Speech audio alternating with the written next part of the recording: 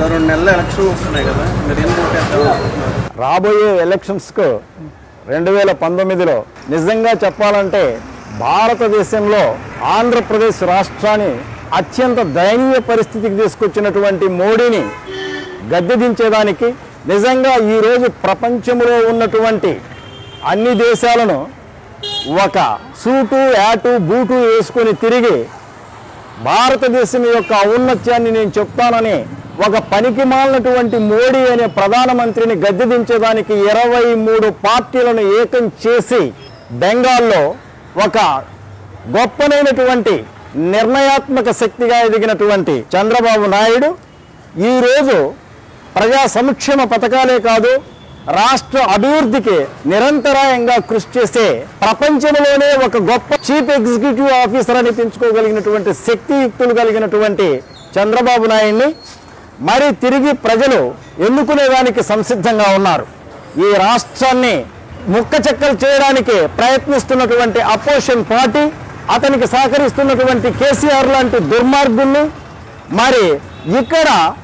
ఎంత తొందరగా ఓడించి వాళ్ళని ఇంకా ఇంటి నుంచి బయటికి రాకుండా చేయాలన్నటువంటి ఆలోచనతో ప్రజలు మమేకమవుతూ ఉన్నారు. ఒకనాడు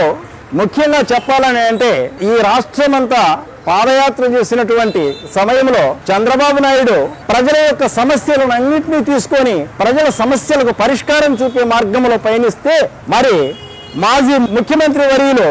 ఆ సమస్యల పరిష్కారం కంటే తన కుమారుని యొక్క అభ్యున్నతి ఎక్కడెక్కడున్నటువంటి ఆస్తిపాస్తులు దోచిపెట్టేదానికి పాదయాత్ర చేశాడు. పోగా ఇప్పుడు మన ప్రతిపక్ష నాయకుడు రాష్ట్రమంతా కూడా పాదయాత్ర చేసేదంటే నానా అప్పగించిన భూముల కంటే ఇంకా మిగిలిన భూములు ఏమున్నాయో చూసుకొని వాటిని మన స్వాధీనం చేసుకుందామనే ప్రయత్నంలో ఉన్నారు. అలాంటి వ్యక్తి ఈ రోజు మన మీద అంతే సమస్య ఆంధ్రప్రదేశ్ను 2గా విభజించడానికి కారకుడైనటువంటి కేసీఆర్ ద్రోహ బుద్ధి, అతని యొక్క దుర్మార్గ దుశ్చేష్టితలను ఇతని అంటగాగుతున్నటువంటి ఈ సమయంలో ప్రజలకంతా అర్థమైంది ఏంటంటే ప్రజల్లో ఒక సుదీర్ఘమైనటువంటి ఆలోచనకు పొడమరించింది. అంతేకాదు సంక్షేమ పథకాలకు అత్యంత ప్రాధాన్యత ఇచ్చి లోటు బడ్జెట్లో ఉన్నటువంటి రాష్ట్రానికి ఇతోధికమైనటువంటి అభివృద్ధికి కృషి చేస్తున్నటువంటి నారా చంద్రబాబు నాయుడిని తిరిగి ముఖ్యమంత్రిని చేయాలన్నటువంటి కోరికతో ప్రజలందరూ నిర్ణయం తీసుకొని ఉన్నారు. ఎందుచేతనంటే మోడీ మనకు సహకరించకపోయినప్పటికీ కూడా ఎక్కడి నుంచి ఎలా తీసుకొస్తున్నాడో సంక్షేమ పథకాలతో పాటు మనకు ముఖ్యంగా ఇక్కడ ఉన్నటువంటి పోలవరం ప్రాజెక్టు నిర్మాణం అనేది ఈ భారతదేశంలో జాతీయ ప్రాజెక్ట్ అనేది 30 సంవత్సరాలకు కూడా పూర్తి కాని ఈ తరుణంలో 4 సంవత్సరాల్లోనే దాన్ని పూర్తి చేసి మరి అటు ఉత్తర కోస్తా జిల్లాలకు ఇటు రాయలసీమకు కూడా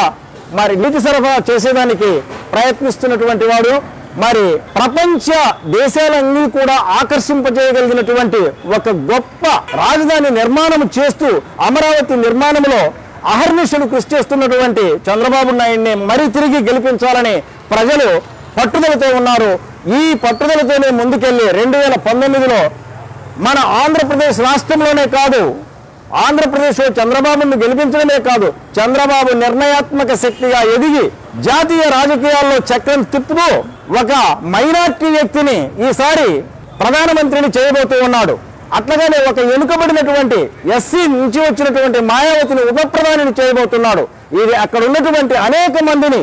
అనేక పార్టీల వారిని అంటే ఇప్పటి వరకు భారతదేశంలో ముఖ్యంగా ప్రధానమంత్రి స్థానానికి నిర్ణయం చేయలేనటువంటి కులాల వారిని నిర్ణయించడం కూడా ముఖ్యమంత్రి యొక్క సహాయ సహకారాలతోనే ప్రధానమంత్రి పదవిని చేపట్టబోతారు. తిరిగి ఆంధ్రప్రదేశ్ రాష్ట్రానికి ప్రత్యేక హోదాతో పాటు ఈ ఆంధ్ర రాష్ట్ర అభివృద్ధికి కావలసినటువంటి మనకు రావాల్సిన నిధులన్నీ సమీకరించి వాళ్ళ నుంచి రాబట్టగలిగినటువంటి గొప్ప శక్తి కలిగినటువంటి వ్యక్తి నారా చంద్రబాబు నాయుడు. అలాంటి నారా చంద్రబాబు నాయుడు రాబోయే రోజులలో ఈ రాష్ట్రానికి అత్యంత ఉపయుక్తమైనటువంటి ముఖ్యమంత్రిగా కావాలన్న ఉద్దేశంతోనే మరి నేను ఒక విద్యాధికుడుగా సుదీర్ఘమైనటువంటి ఉపాధ్యాయ వృత్తిలో అనుభవం ఉన్నటువంటి నేను ఈ రోజు అనేక మంది 10 నిమిషాలు ఏ వ్యక్తితో నేను మాట్లాడినప్పటికీ కూడా వాళ్ళ నిర్ణయాలు మార్చుకోగలిగినటువంటి పరిస్థితిని తీసుకొస్తున్నానంటే మరి ఎందుకో ఇప్పుడు చంద్రబాబు నాయుడు నా బంధువు కాదు, చంద్రబాబు నాయుడు నాకేమీ ఇది కాదు, మరి అలాంటి చంద్రబాబు నాయుడు వల్ల ఆంధ్రప్రదేశ్ అభివృద్ధి అగ్రస్థానంలో ఉండగలదన్నటువంటి ఉద్దేశంతోనే ఈనాడు ఈ కృషి జరుగుతుంది. 2019లో ఎట్టి పరిస్థితిలో నారా చంద్రబాబు నాయుడు తిరిగి ఈ రాష్ట్రానికి ముఖ్యమంత్రి కాగలడు అని నా నిర్ణయాన్ని మీకు సవినయంగా తెలియపరుచుకుంటూ సెలవు తీసుకుంటాను.